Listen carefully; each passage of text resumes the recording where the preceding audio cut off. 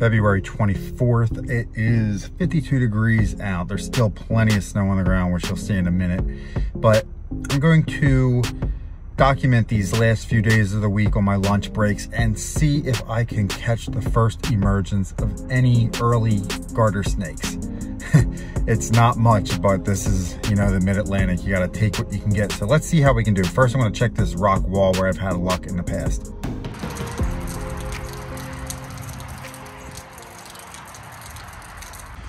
Trying to avoid as much snow as I can. This doesn't look good. Here's my rock wall.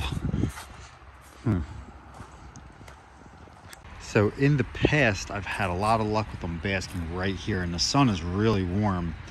The issue, at least with day one here, is that they're in this wall, and as you can see, I don't think they're gonna crawl out on the snow. I mean, weirder things have happened, but maybe as this melts throughout the week, we'll have a little better luck.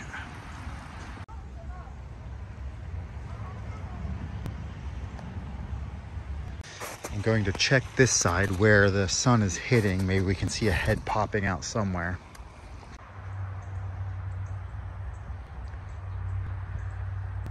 Nobody's awake yet. Okay, so I'm gonna move on to a more natural area, a denning area where I know the garter snakes brumate along a lake. See how we're doing there. I'm not expecting much with all the snow still, but like I said, I'm gonna document the week and see how things change. Not sure if you can hear these two male cardinals with the traffic, but I had my first cardinal singing this morning at 6:15 when I left the house. So it looks like they're already having a territorial dispute.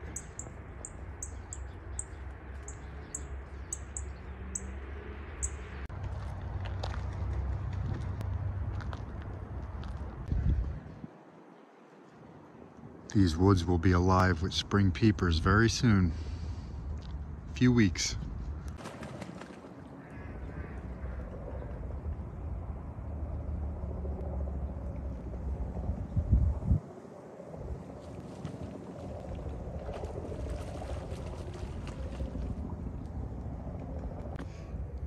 This is great. This sun is so warm. I want to feel what the ground feels like. Yeah, the ground is definitely warm enough for snakes to be laying out. We just need another day, I think, to coax them out though. Yo, for the record, if you're ever on these types of walkways with this ice, this stuff is just, it's a nightmare, and you could kill yourself on this, so I'm gonna be really careful. It's so damn slippery, it's ridiculous. They really should have warning signs. This is my second favorite place to look for garters. This little wetland right here supports peepers and actually state endangered Atlantic coast leopard frog that until a decade ago they did not realize was a different species than the southern leopard frog. But I'll tell you more about them later in the season when I find one. I heard some rusty blackbirds deep in this.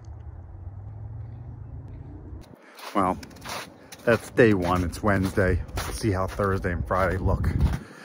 No garters today, but not terribly disappointed. At least it's beautiful out until tomorrow. So this is day 2 in my search for garter snakes as I trip over a log. The sun's been strong all day. Oh, there's a turtle out. Okay, this is good. Sun's been strong all day, although yesterday it got up to 54 and today's only 46 and it's a little windier. So let's see how we do. If it was a, you know what? I'm gonna say we're gonna find one. Let's see how we do. I see a turtle. I think we're gonna find a garter. As you can see, much less snow than there was yesterday. That's a good sign. I just wish I had more time to actually give this the proper chance at finding something, but I gotta work with what I have. Why are people assholes? So you can see the water's definitely looking less frozen than it was yesterday, but I'm not finding anything. So I'm gonna go check out that rock wall real quick before calling it quits, before I have to get back to work. You can see this looks a lot different than it did yesterday. And these leaves are really pretty warm. but I'm not seeing anybody yet. Day 2 got beat by nature again. It's winning. I'll just give it another shot tomorrow. You know, I guess I should mention that I'm not even sure if there's anything denning here, but it has in the past, so it's worth checking.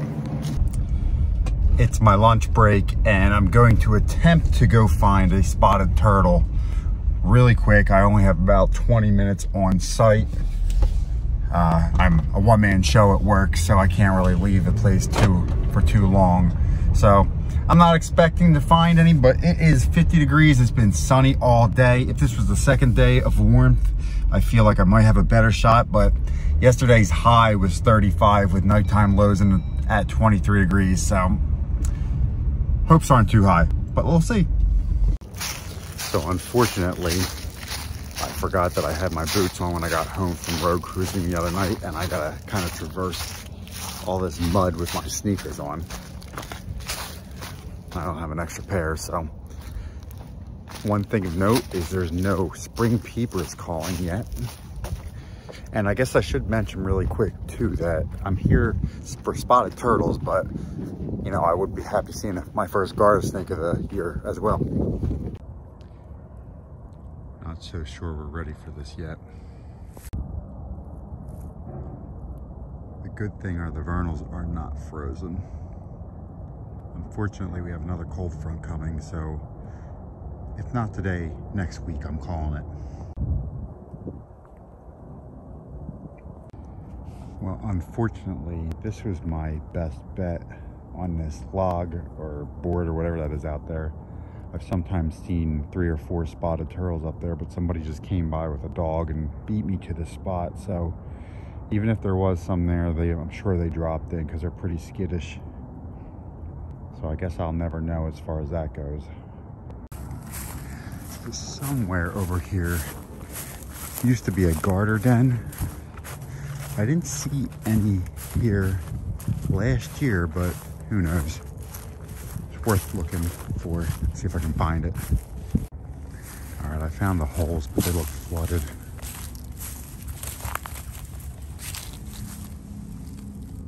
Yeah, this hole I've seen upwards of 12 garters hanging out in.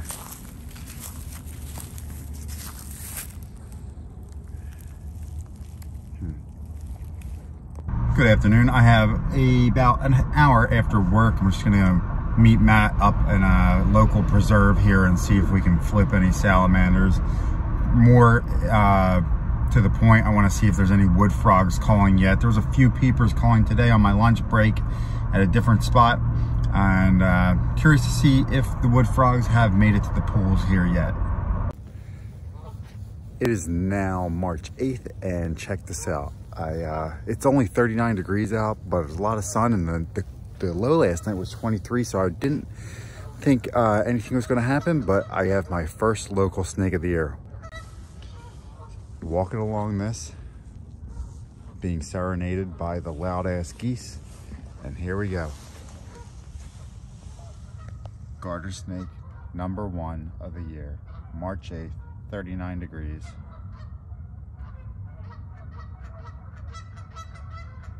So when they're out to bask at this time of year, I know they're just coming out of their hibernaculum. I don't touch them or mess with them. You know, of course, like, they might get a little skittish and move, that's fine, but like, I don't put hands on them at all.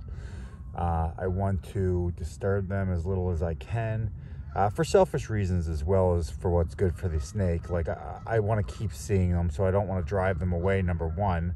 But number 2, you know, they rely on these spots, and this guy's obviously out here to thermoregulate, so he's not getting from here to there, so me holding him is just kind of unnecessary right now. You can see on his back side, the last 2/3 of his body, it's a little rusty colored. That's probably just the mud from when he was down in the ground. And this proves something to me. This area was flooded over from the vernals here to this lake straight across, and I don't know what these guys do when they're covered in water, but they know how to survive. Oh, that was exciting. I got to get back to work. I'm I'm gonna pass by this guy again. I knew with the warm-up coming that I would definitely see a snake at some point this week. I did not expect it to be today. The sun's strong, but it's a bit breezy, and like I said, it's 39 degrees out. But that's great because now I'm gonna focus my efforts on finding the first spotted turtle of the year. And I got my lunch breaks to do it this week, so let's see how that goes.